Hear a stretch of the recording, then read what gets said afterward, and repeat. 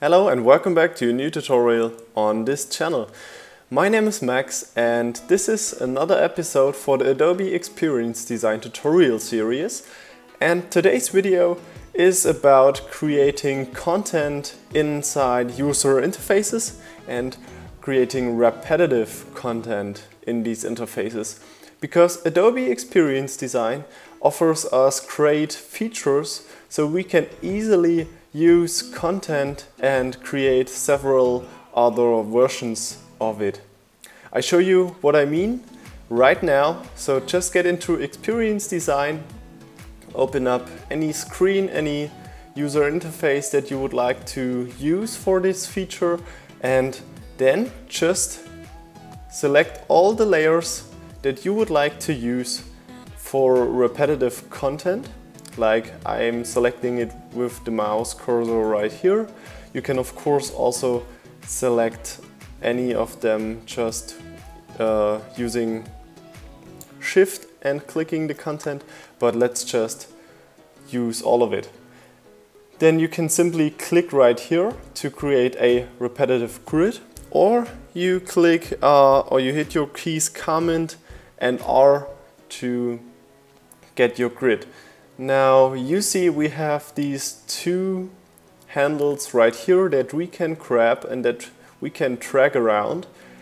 I can of course do it in a horizontal way, which won't really help us, but I can also do it in this vertical way. And this vertical way is exactly the way that we want to use it for. Now you see, as I'm dragging it down, we get these beautiful aligned content elements, and you see that we have also some spacings in between that are generated by Adobe Experience Design, and we can simply say we want to drag them. So just click them, and on this left side right here you see a small pixel amount of how many pixels spacing we have in between these elements, these content areas.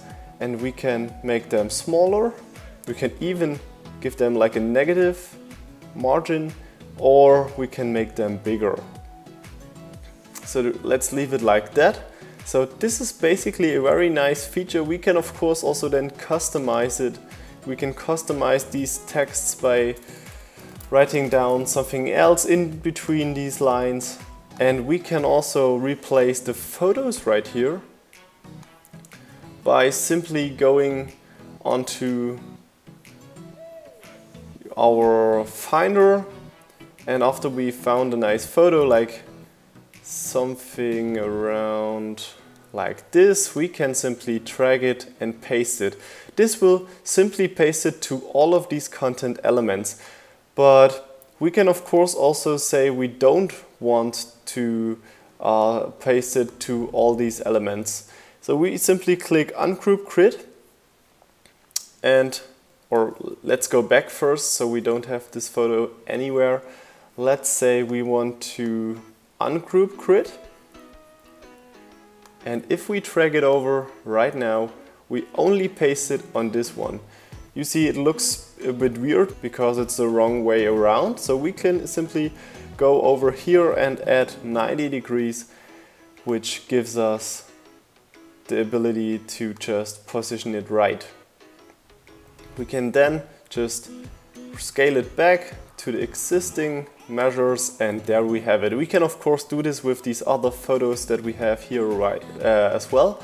And yeah, this was just a simple tutorial to show you how you can manipulate the existing content. You only have to create this first content area, and after that we can just scale it down. I hope you enjoyed it. Thank you for your time and enjoy your week. See you!